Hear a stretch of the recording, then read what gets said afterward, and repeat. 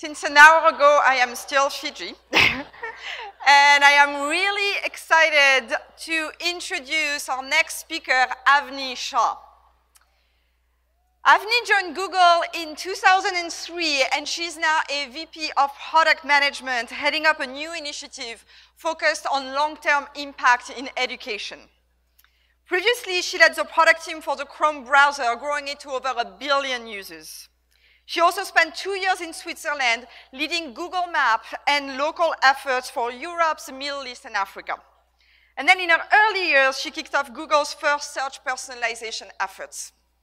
It must have taken a lot of guts for Avni to accomplish all of these things. So she's here today to talk to us about confronting fear. Please join me in welcoming Avni.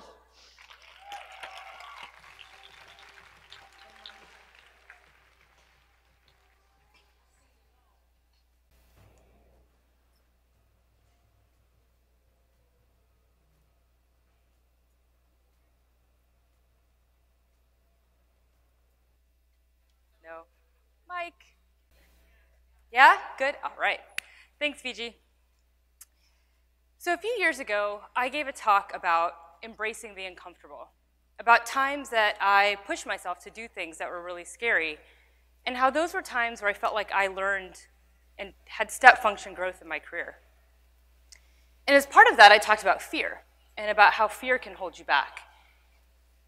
A question I've gotten a lot since then is, well, are there times when you did let fear get in the way?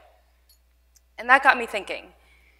It got me thinking about the different kinds of fear I faced in my career, the way they've threatened to hold me back or even been successful in doing so, and ultimately about the strategies that I've used to work through them and confront them. So that's what I thought I would share with you all today.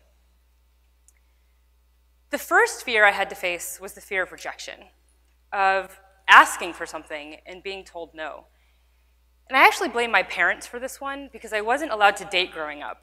And so I didn't get to ask a whole bunch of people out and get rejected and get the whole thing out of my system. So by the time I got to the professional world, this fear was new to me. And in truth, it actually took a while for this fear to reach me, not because I wasn't afraid to ask for things, but because I didn't actually know that asking for things was something you could do. I remember being 4 years into my career at Google, working on personalized search, when my manager decided to leave the company. And it wasn't clear what was going to happen to the team or who was going to take over. And even though I had been there the longest, I was the most senior PM on the team, it didn't even occur to me to ask for the role. It's like my subconscious had talked me out of it before the thought could even make itself known. And it wasn't until a little while later someone else asked for the role and was given it that it occurred to me that I could have done the same thing, and that maybe it was a missed opportunity. So at that point, I got the memo. Ask for what you want. But that didn't actually make the act of asking any easier. At Google, we have this process where you nominate yourself for promotion. And I remember one cycle, I was psyching myself up to talk to my manager about it. And I felt really nervous because it was the first time I was having this kind of conversation, and prepared, of course, because I had practiced in front of a mirror many times. And when he told me he didn't think I was quite ready, I was visibly crushed. So much so, he actually called me over the weekend just to make sure I was okay. And it wasn't just the no that sucked. I mean, yes, that wasn't great, but it was like that no had reaffirmed all this internal doubt and insecurity that I had been holding on to. And it took a little bit of time and distance, but what I realized was two things. One, I didn't lose anything by asking, because the outcome would have been the same anyway. And that by asking, I'd actually learned something. My manager gave me really good feedback on the gap and where he thought I should put in some work, and so I could put my growth mindset hat on and move forward. And the more I asked for things, the easier it got, even when the answer was no. Several years later, in my career, I was working on a team, and there was this planned reorg across the entire organization. And before the decisions were final, I wrote up a pitch of the team I wanted to lead and why I thought I was a great position to do it. And I knew it was a bit of a long shot, and it didn't end up working out. But the interesting thing was, throughout that whole time, it never occurred to me not to ask. Of course I was going to ask for it. And of course I was going to be okay, no matter what the answer was. And so over time, I've learned two things about the fear of rejection. One, when I do get told no, the stories that I tell myself, the self-talk that I engage in is actually really critical. And it's critical really any time I fail at something or I don't live up to my own standards or things don't go quite the way I planned. If I have any amount of insecurity, it's really easy for that self-talk to kind of dig in and make it worse and kind of grow it. But if I'm able to put that aside, even just for a moment, I can then focus on what I need to learn from that incident and how I can be better prepared next time. And I found that this positive self-talk not only makes each individual instance of rejection better, but because I've cemented this more positive memory in my mind, I'm actually able and more willing to take on the next instance. The second thing I've learned about the fear of rejection is that it's one you can overcome. It gets easier with practice. It's kind of like building a muscle, and a really important one, because if I don't have the courage to ask for what I want and advocate for myself, then I'm likely to miss out on some pretty big opportunities going forward.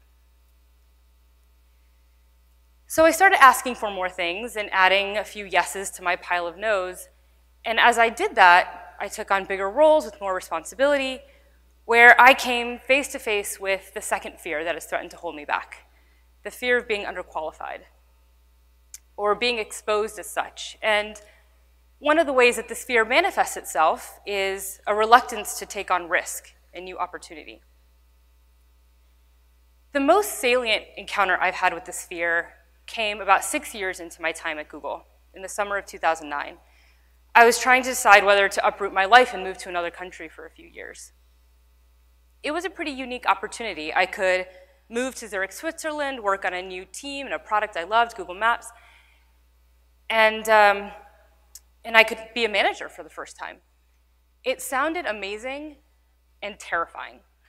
In addition to that, I had just gotten married, so I was going to be living with somebody for the first time in a new country with no friends or family, with a job I felt really underqualified for. And I remember being on the last leg of our honeymoon, just thinking to myself, I can't do it.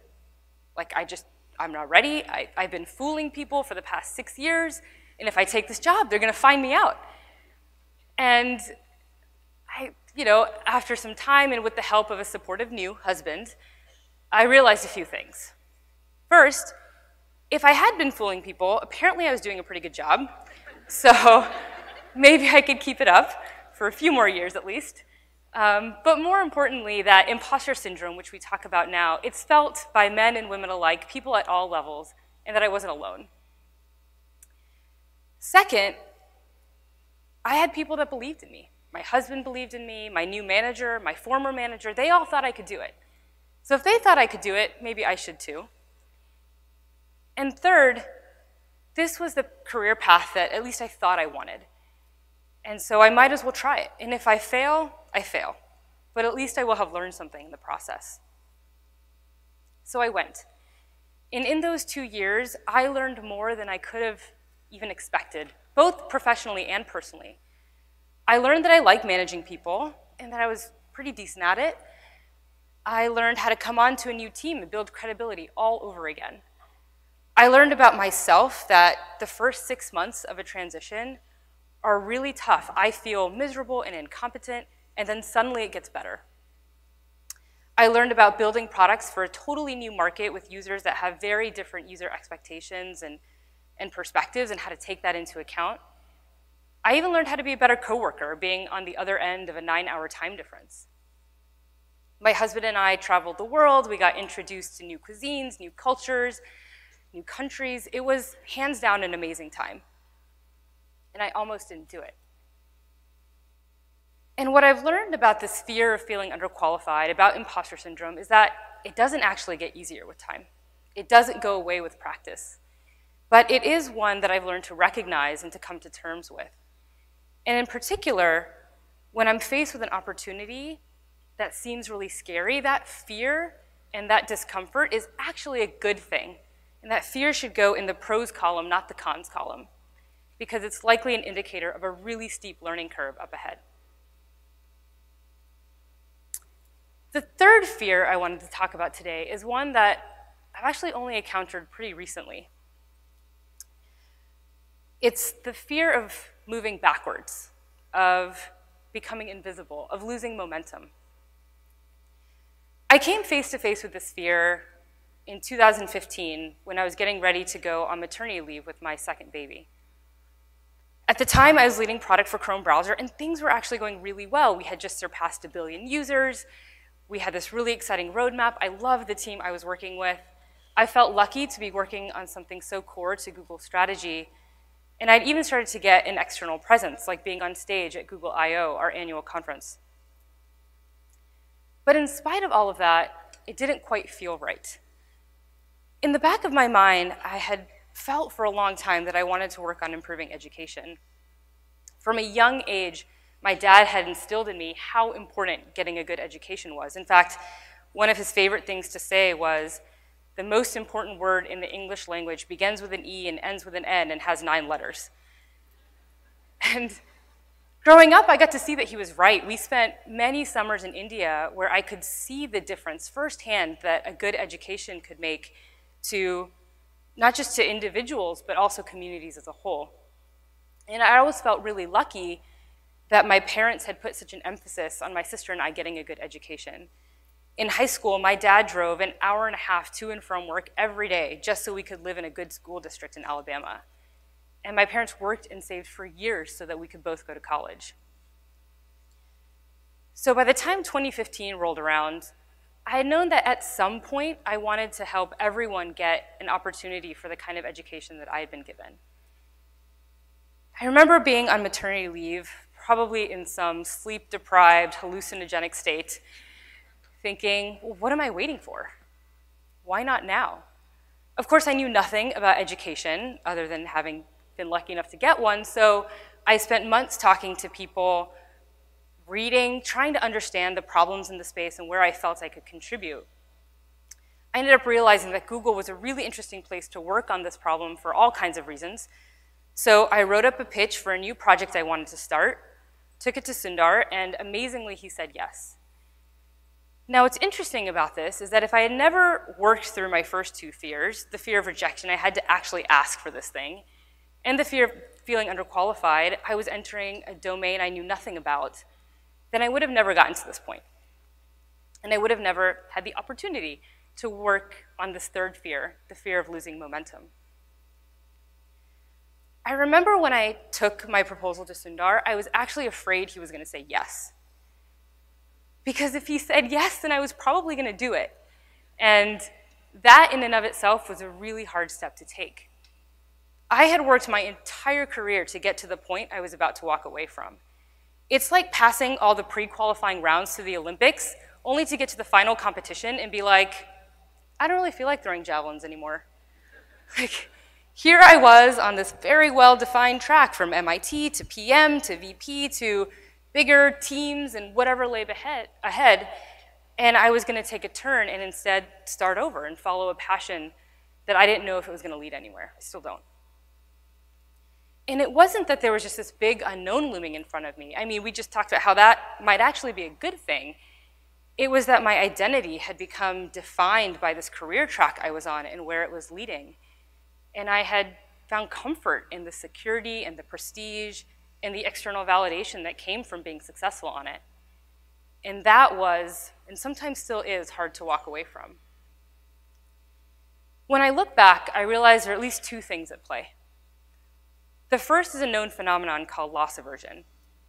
It dates back to experiments done by Daniel Kahneman and Amos Tversky in the 80s that show that people feel losses twice as strongly as they feel gains. And that leads to really interesting behaviors, including our tendency to value things once we have them much more than we value those exact same things before they're ours. And that applies to pens and mugs, like they show in their experiments, but likely also things that we consider a bit closer to our sense of self. The way that I was able to break through that loss aversion was to ask myself, what am I optimizing for?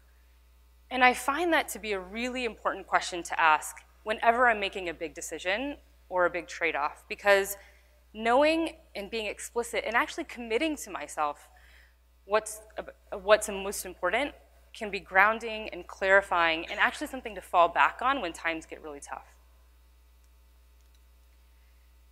In this case, I decided I wanted to optimize for even the slightest chance of making an impact in education. And that immunized me from the loss aversion I would have felt otherwise. The second thing at play was comfort, pure and simple. The track that I was on, it was comfortable and it's seductive. It's well known and it's accepted, and nobody questions the decision to stay on it.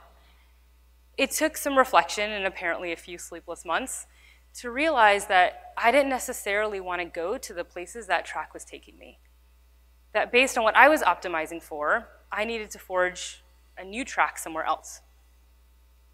Now, I don't know where this path will lead me or whether there's a happy ending to the story because I'm still in the middle of it, but I do know that no matter where that track goes, I will learn a ton and the journey will have been worth it. Now, the three fears I talked about today, the fear of rejection, the fear of feeling underqualified, the fear of losing momentum, they're by no means comprehensive of the fears that exist or even the ones that I've faced. But they are ones that I have found threatened to hold me back at key points in my career. And so I've learned to put them in check as I became aware of them. If you think about the things that hold you back or what keeps you from saying yes, you might have a similar or a different list. You might have different strategies for working through them. For me, I found some fear I was able to overcome. Others are kind of like bad roommates that you just learn to live with as long as they stay in their room. And others I've actually learned to embrace. They're like some fear is positive, and it's like a beacon telling me that that thing that seemed really scary in front of me is actually something I should be running towards, not away from. And I don't know what fear will make itself known next, or what will come my way as I work on this path, but I do know that no matter what it is, I will be willing to confront it. Thank you.